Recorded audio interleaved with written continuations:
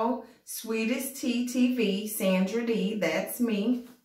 And I decided to do another video about Chadwick Boseman. And, you know, today I was at work and I was thinking, you know, why didn't he let anybody know he was sick?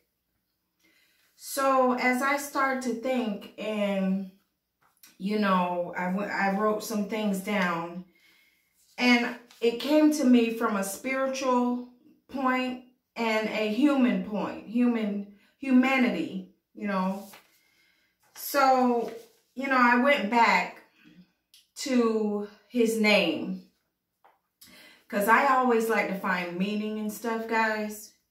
So I was like, what is the meaning of his name? The meaning of Chadwick means from the warrior's town. And he was a warrior. That's why nobody knew he was sick. Because his name means warrior. And warrior means a brave or experienced soldier or fighter. He was brave in his fight for his life. He was battling cancer, guys. And he made 4 great movies battling colon cancer. And, you know, I just thought that that was truly, you know, just, it shows his character. You know, and God says he formed us in our mother's womb. He named us before we even, you know, became into existence. So God knew what he was put on this earth and what he was going to do. You know, and, you know, I was like, you know, knowing that he visited, while he was sick, he visited St. Jude's Hospital. He visited kids in the hospital, you know, while he was fighting for his own life. And do you guys know what that means? For someone to suffer in silence? You know, he still went to work. He still had a smile on his face when he was interacting with the kids. You know, he was very strong. He was a warrior, you know, and, you know, he's looking at these kids with cancer. They don't have hair, you know, and some of them trying to hold on just to see the Black Panther movie. Do you understand what that means? How would you respond if you were looking death in the face? We didn't know he was sick. But he visited the hospitals, he visited the sick kids, and he was in the same boat. He was looking his own death in the face. But he was fighting against death. He was holding on. And the impact he had was great. You know, he lived up to his warrior name. And I was wondering another thing. Why do you guys think he didn't tell anybody? Because in Hollywood, they make the decisions for you. Oh, he gonna be too weak to do it. Oh, he's too sick, or he looked this, or we don't want to put his body through this. He didn't want anybody to know because he didn't want anything holding him back for what God had planned for him. He wanted all the things that was predestined for his life to happen. So, you know, I was thinking of a scripture, you know, how he kept so strong and fit and nobody knew. Because God, I was thinking of this scripture, God knows the plans for your life.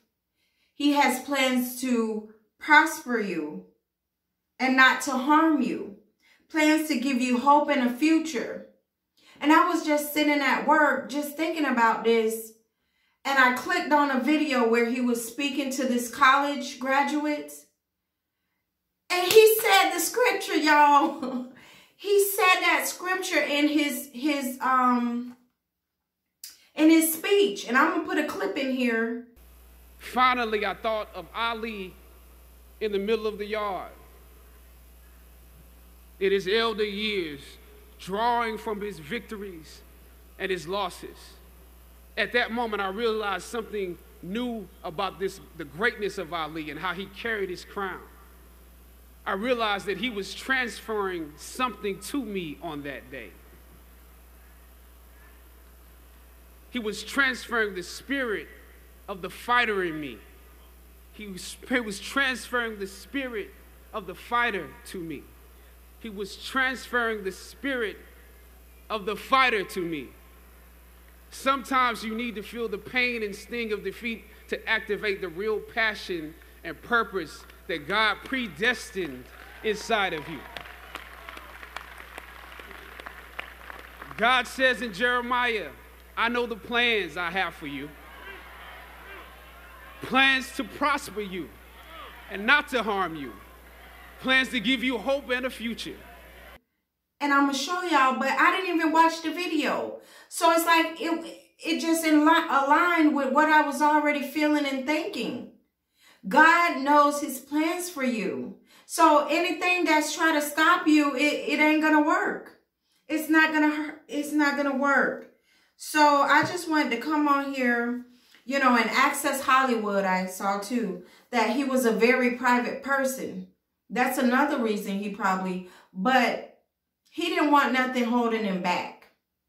You know, he didn't want anybody feeling sorry for him or having pity for him. He wanted to carry out his legacy. And that's why, you know, his future will go on, his legacy from generations to generations.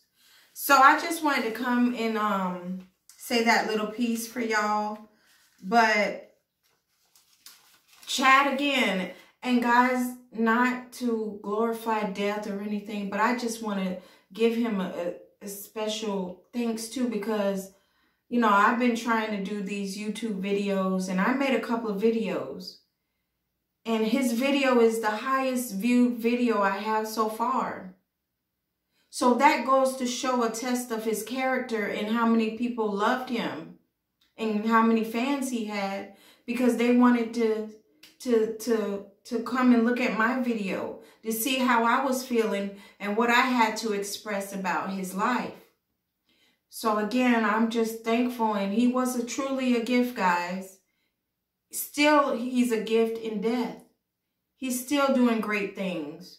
So I just wanted to come in here and tell y'all. And don't forget, you know, new subscribers, thank y'all for subscribing. The ones who are watching, don't forget to subscribe. Leave a comment. Tell me what you think, you know. And don't forget that Jesus loves you. So till next time, peace.